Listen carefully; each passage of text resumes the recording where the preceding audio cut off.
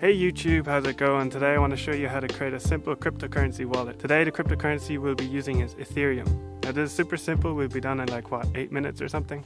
So we're creating this simple little desktop app. It has a to address and send button and a create wallet button. Pretty simple. Alright, so a cryptocurrency wallet is made up of a key pair. You have the private key and public key. The private key is used to sign and the public key is used to verify the signature. And this is how you put it on the blockchain and people know it's from you. So let's write that.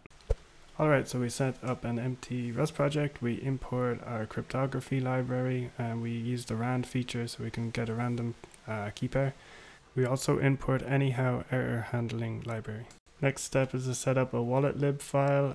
Then we create our first function, which is the create key pair function. Make sure you have your imports in the file, your anyhow result, so you can handle the errors and the public key and secret key and rand. Alright, so then we create the key pair as so. Result will be a secret key public key as a tuple. Okay, we have our result from the function. Now we mod wallet lib into main and we use the create key pair function in main, and then we can print out our result. Make sure we hold on main as part of the anyhow library, and yeah, we can print out the key pair. There you go, worked perfect.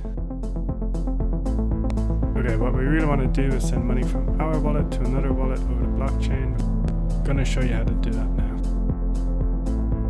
Warning, if you're trying to send large sums of money, I don't recommend it doing this way. Use like a secure app like Gridlock or some other to send large sums of money. Alright, so how this works is our wallet communicates using the Web3 protocols to the blockchain network, in this case Ethereum. Communicates to a node, that node is connected to all the other nodes and they confirm the transaction. Alright, let's write that up. First thing we do is import this handy Rust library called Web3. We use it in our wallet lib.rs file and we create this function called establish Web3 connection, and basically we use the connection to the node that we want to communicate with. This function will take in a string, which is the URL of the node we want to connect to, and it will return a result of a HTTP Web3 type. So yeah, let's write that into our main function now. And now we need to create the URL. We could create our own node, give it a URL and connect to that, but to save us some time, we will use this third party called alchemy.io. So we go on our website, we can sign up for free. We have to select Ethereum and then create a new app, call it whatever we want.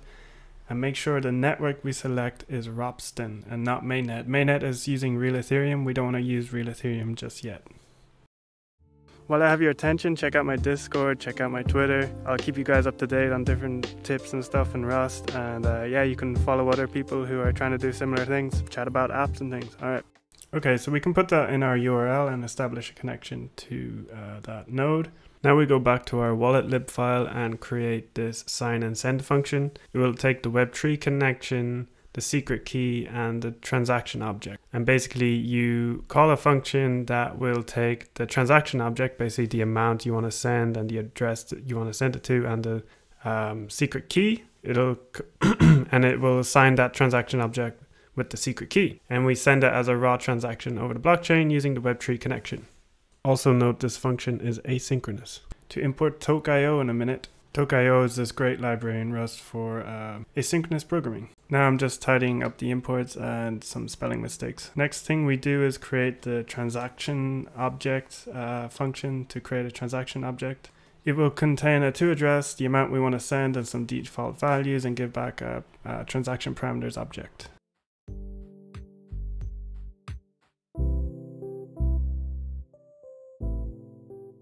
Now we'll just write up a to address, just examples so we can test this out, and call our different functions.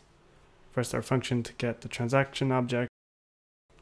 Slight typo here, just ignore that. The await should be on the sign and send. But what we're going to do next is import the Toke.io library for asynchronous code. And you put it on main and it basically makes main an asynchronous function. Also add the async keyword on the main function. We add some missing imports.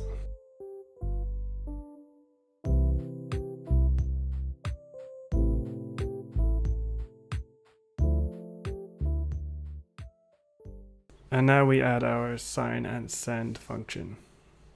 And yeah, that will be basically it. With this, you can basically make a transaction over the blockchain.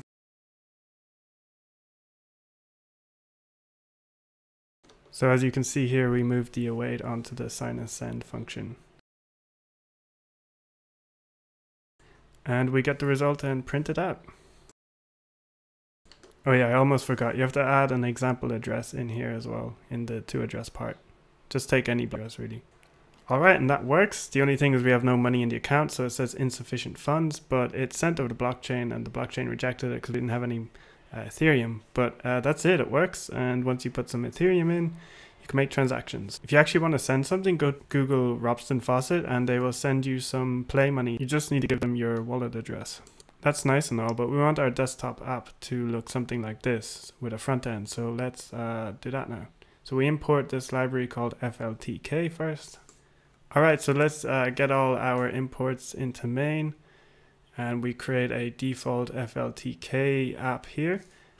You can check out FLTK Rust on YouTube. There's tons of tutorials on how to use this library. It's really powerful.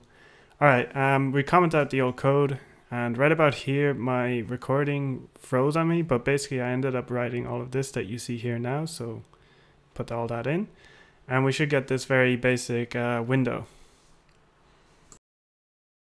Next step, we have our create wallet button, we create our send button, and we create our input for the to address that we want to send to. So we create all of those, and we create a frame as well where we're going to tell the user how many wallets they have and set it to 0 at the beginning. And we also want to style these buttons, make it all look just a little bit nicer.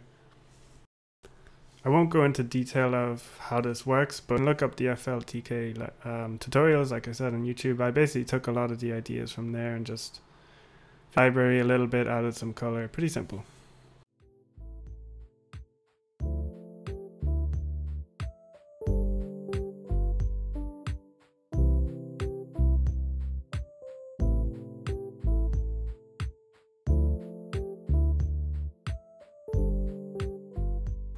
And if we compile that, we now have something that looks like what I showed you at the beginning of this video. Pretty cool. Currently, the buttons don't actually do anything, so let's add some functionality. In FLTK, you have a sender and a receiver, and you can basically have the buttons emit a send. So when the button gets clicked, it sends something, and then we basically loop through the app, and anytime something is sent, it receives it.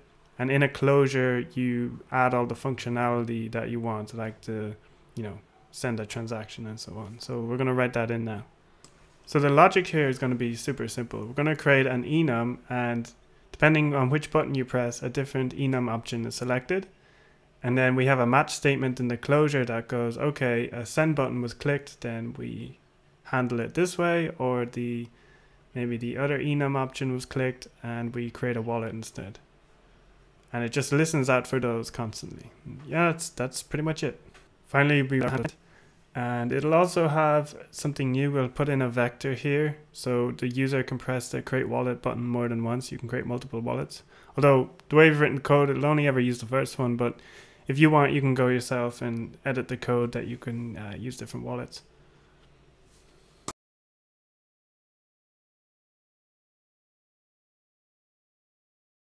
I might be moving a little bit quick at this part, but all this code can be seen on my GitHub. It's public. Feel free to, make pull requests on it, edit it, do anything you want. It's all there. You can copy it directly from the repo. Yeah, so click it out. I'll leave a link in the description if the video moves a bit fast.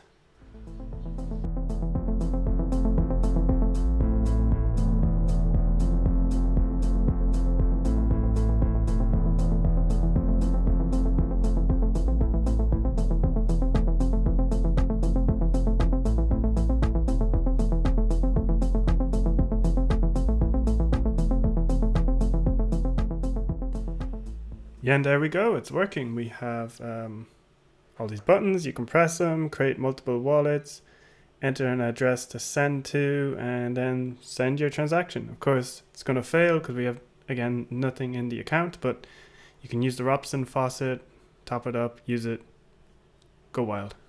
Alright, that's it. Alright, that was our cryptocurrency app. Smash that like button, subscribe, and you know the rest. Alright guys, peace out.